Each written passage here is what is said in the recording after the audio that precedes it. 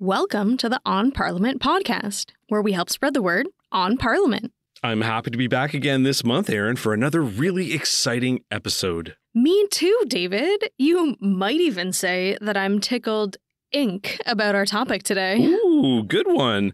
I was going to say that this episode is already on the right track. Ooh, well, all of these puns have truly been quite novel. I think we should probably get to the subject at hand. I guess you're right, Aaron, although we were on fire with the puns today. Well, let's see if we can keep that momentum going with a tried and true classic game of true or false. Oh, you know what? I'm even looking forward to your tricky games today. It seems like it's been a long time since you quizzed me. I know, right? That's why I thought I'd go back to an oldie, but a goodie. You mean just like me? Never. I would never call you an oldie, David. Just a goodie. Hopefully I do goodie on your quiz then. Well, sounds like you're really ready to go. Here's your first question. True or false?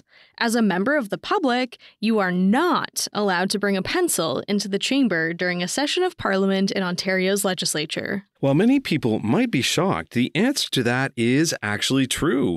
It's a practice that dates back centuries and one that I'm sure we'll cover today. Correct on both fronts, David. On to the next question. Computers are not allowed anywhere on the chamber floor during a debate. True or false? That one I know is false. If you've watched a portion of a debate in person or on TV recently, you would no doubt have noticed a few individuals with laptops sitting in the middle of the chamber floor. Correct again. Those folks may be important to our episode today, too. I have one last question for you, and I saved the trickiest for last. Of course you did, Aaron. I would expect nothing less from one of your games. Well, you got to end with a bang, right? Okay, here we go. True or false? Up until the 1850s, it was a punishable offense to report publicly on the British parliamentary proceedings. You always manage to make me doubt myself for one of your questions. I do know that it was a punishable offense to report on the British Parliament, but it's always the year that you use that stumps me. You know, I'm going to have to go with my gut and say that this one is false. Even though you complain about how hard the games are, it's still nearly impossible to stump you, David. Correct for a third time today. Oh, wow. I really thought that one could have gone either way. Well, in case you hadn't guessed it already, today, our topic has to do with the written account of everything that happens in our parliament. Nowadays, you've most likely heard it referred to as the official report of debates, or Hansard. For the purposes of our episode today, we're going to refer to it as Hansard. But where did the term Hansard come from? And how did it become what we know it as today? Well, that's exactly what we're going to delve into in this episode. To understand how Hansard works today, we have to take a look at its origins. Although Parliament had existed in one form or another since the 1300s in Britain, there had never been a true public record of what was said in the House.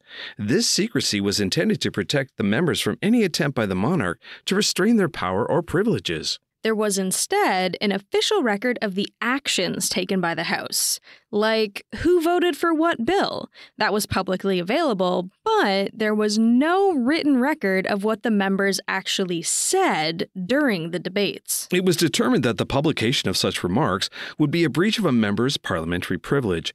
Punishments if found guilty included fines, being dismissed from your job, or imprisonment. It wasn't until 1803 when all of that changed. With growing interest in what was actually being said in the Commons and facing intense backlash from the public, the British Parliament finally allowed a man named William Cobbett to include unofficial summaries of the debates in his magazine called Cobbett's Weekly Political Register. Fun fact, despite being allowed the rights to publish the first accounts of the debate proceedings publicly, William Cobbett eventually ended up in jail after being found guilty of libel for an article he wrote against the British government. Wait for it, Aaron. Double fun fact. Hey. Cobbett's article was published by none other than Thomas Hansard, the namesake of our episode today. Ooh, that was a really good one, David. Double fun facts are super rare. I know, but I felt like this one was definitely warranted.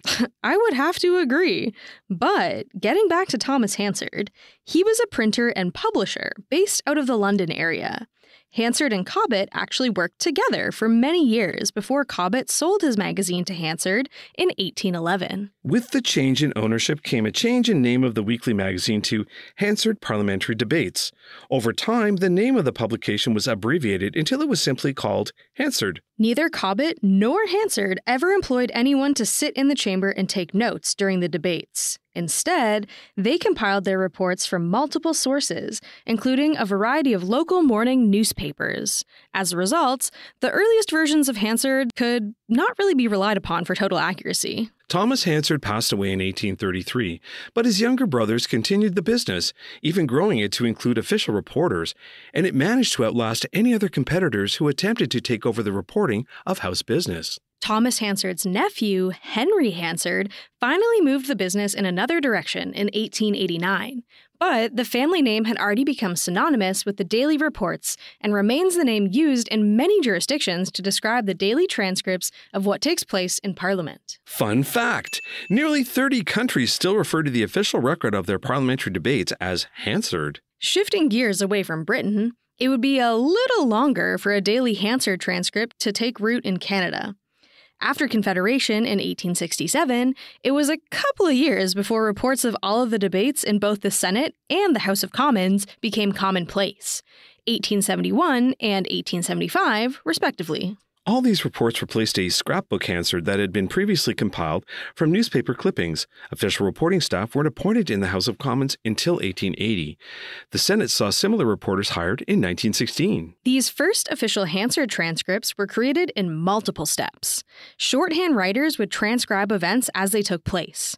These notes were later dictated to typists who would create the final product. The emphasis of the reports was on them being verbatim, essentially as spoken in the chamber. Fun fact, the British Parliament apparently borrowed the idea of using a verbatim style of transcript from Canadian Hansard reports. They switched from the more summary-based reports started by Thomas Hansard to the substantially verbatim report we know today in 1909. In Ontario, there had always been journals of the House that were published publicly since the time of Confederation.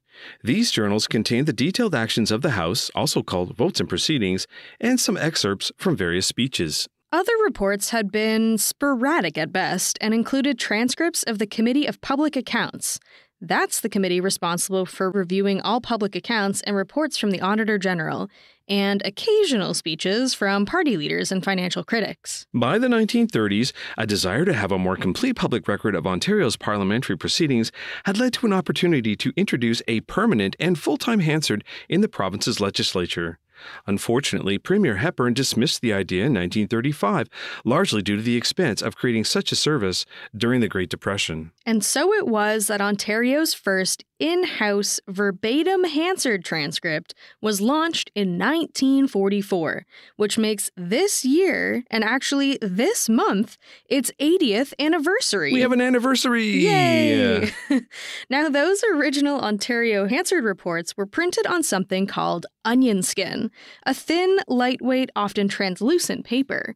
It was chosen because it could be used with carbon paper for typing duplicate copies quickly in a typewriter. Fun fact, although it's called onion skin paper, there are no onions used in its production. The paper acquired its name because it superficially resembles the thin, papery texture of the skin found on an onion. Due to the fragile nature of the paper, Ontario's Parliament switched to using mimeograph copies instead.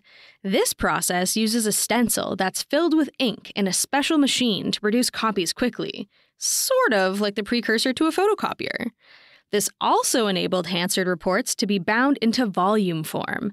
In fact, some of the original mimeograph versions can still be found in the Legislative Library today. Despite production times being shortened with the new copy system, it was becoming more and more difficult to find skilled shorthand writers to transcribe the debates in the chamber. That's why, in 1957, debates in Ontario's legislative chamber began being tape recorded. This allowed the typists to work with the shorthand writers to listen to the recorded sessions and compile the transcripts together at a faster pace. Even with all of these advancements, it wasn't until 1970 that Hansard became a full-time branch under the Speaker of the Legislative Assembly of Ontario. Up until that point, all of Ontario's Hansard transcripts were produced externally. Advances in technology continued, with stenograph machines eventually being used in the chamber to make shorthand writing even faster. The only part of the original system that was still in use was the typewritten aspect, but those were not to last either. Word processing replaced the need for typewriters and allowed improved editing capabilities by the late 1970s. Not only that, but the improved draft transcripts could also be sent to printers by modem, which greatly sped up the entire production process. Despite these improvements, Ontario was still only producing a daily Hansard for the proceedings in the chamber.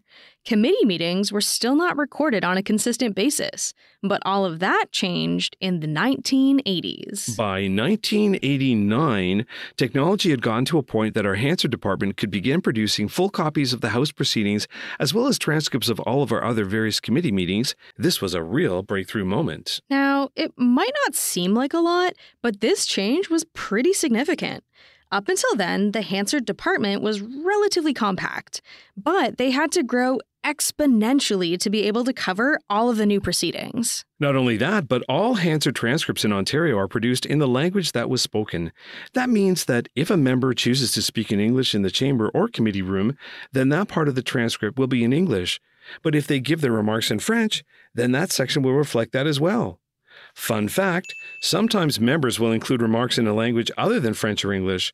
When this happens, the Hansard transcript will simply say remarks in, followed by the name of the language. The 1990s saw another huge leap in editing and publishing technologies. By this stage, not only were they able to edit the transcripts in-house, but now they were finally able to format the transcripts so that they could be printed even faster. That meant not having to rely on two external services to create a final product, only one, the printer. Hansard transcripts went from taking up to 3 days to prepare to being ready overnight. You know, David, it always astounds me how fast technology progressed. They went from typewriters and it taking 3 days to produce one document to using computers and it taking less than 24 hours for one report in the span of only 20 years. It's pretty remarkable when you put it that way, Aaron, especially when you consider that it took them close to 100 years to go from writing shorthand to typewriters in the first place.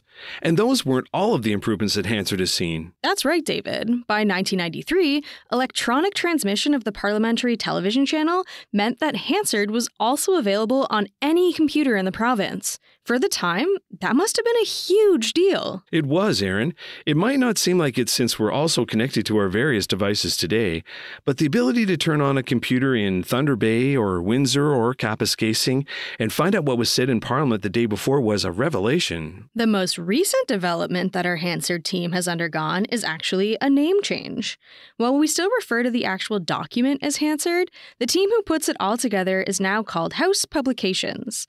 This branch also includes a reference and indexing department. And recently, they joined together with our interpretation and French languages team to create a new branch called House Publications and Language Services. These two offices work closely together to ensure that the broadcast you see on your TV or online is available in both languages, and that the Hansard transcript is produced verbatim, and all of this in a timely manner. I think my biggest takeaway from today is just the fact that Hansard went from being one of the first offices of the Assembly when it was established as a branch under the Speaker back in the 1970s to the sophisticated service it has evolved to today. Too true, David. They really have come a long way since their beginnings in Ontario 80 years ago. That was a real whirlwind of an episode today, Aaron.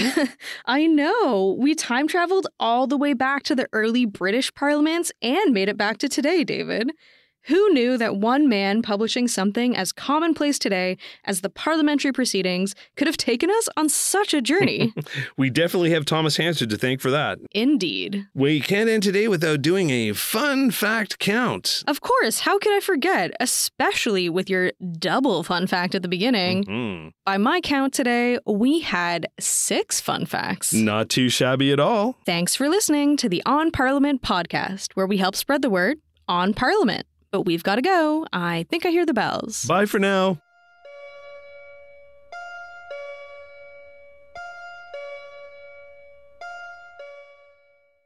The On Parliament podcast is produced by Parliamentary Protocol and Public Relations for the Legislative Assembly of Ontario. Social media by Parliamentary Protocol and Public Relations for the Legislative Assembly of Ontario. Additional research provided by the Table Research Office for the Legislative Assembly of Ontario. Thanks for listening. If you enjoyed today's episode, please support the podcast by sharing it with others and subscribing. For more fun facts about Ontario's Parliament, follow us on Twitter and Instagram at onparleducation et en français @PARLON Education. Thanks again, and see you next time.